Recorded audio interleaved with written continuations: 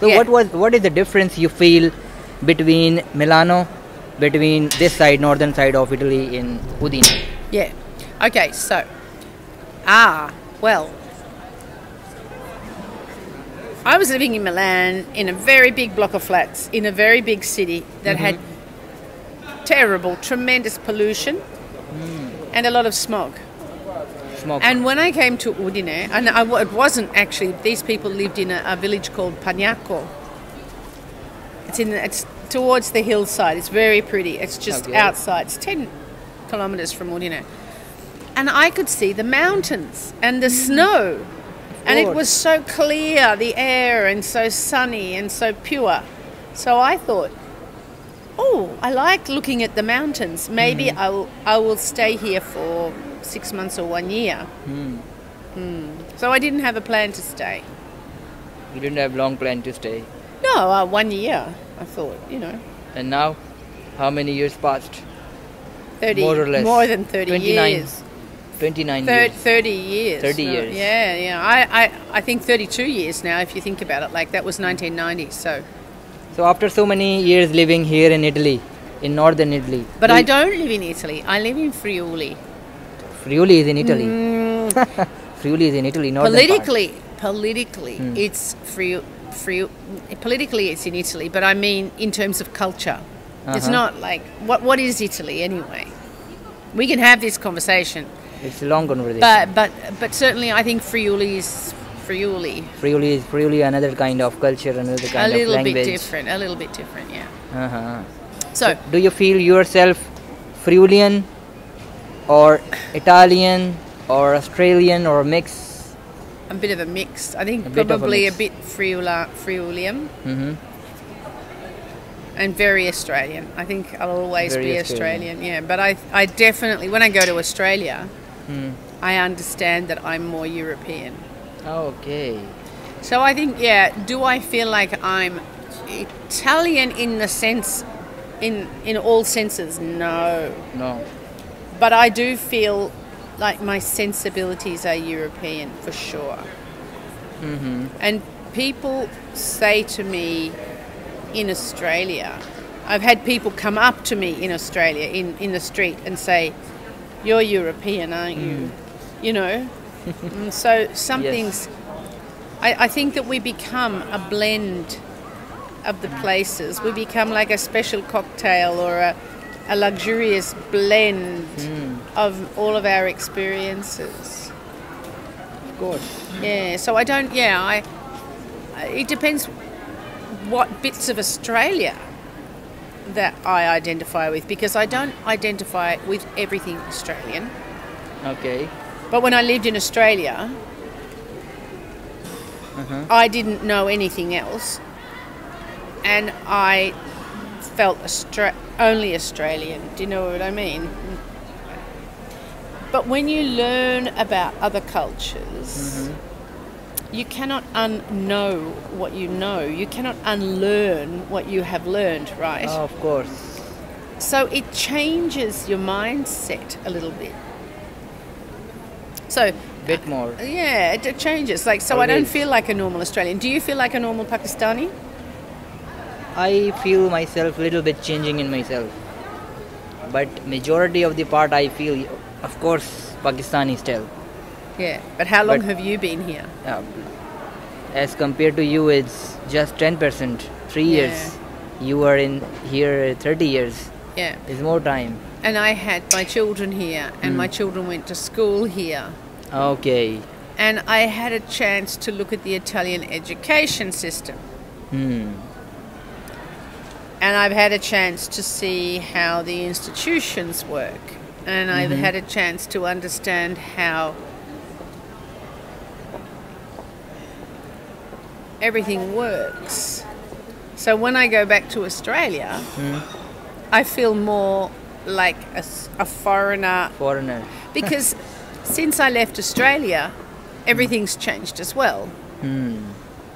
Like, politics has changed, government policy has changed. Culture has, of course it's changed. Nothing is fixed in nature, nothing. Yeah, of course. So I've changed, but I know that there are certain things, so I don't think there are absolutes, but I know that it doesn't make any sense to me that people don't know about other culture. It doesn't make any sense to me that people don't want to know about other culture. And your parents were both were Australian. They both had Australian citizenship, but both of their families, for every generation, were Irish. Irish, okay. It was, my family has a strong Irish identity. Background, Irish background.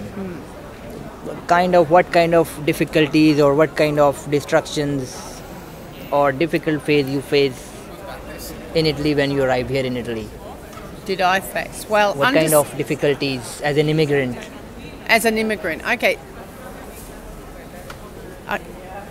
That's a really good question because I'm pretty sensitive to issues of immigrants and the problems that they face. Okay. Having worked teaching asylum seekers and immigrants in Australia and in England, that's a very big part of my professional vocation. So, when I was teaching in Australia, I saw people's struggles pretty close up. I had students and friends from Iraq, Iran, Kurdistan, Syria, Israel, Beirut,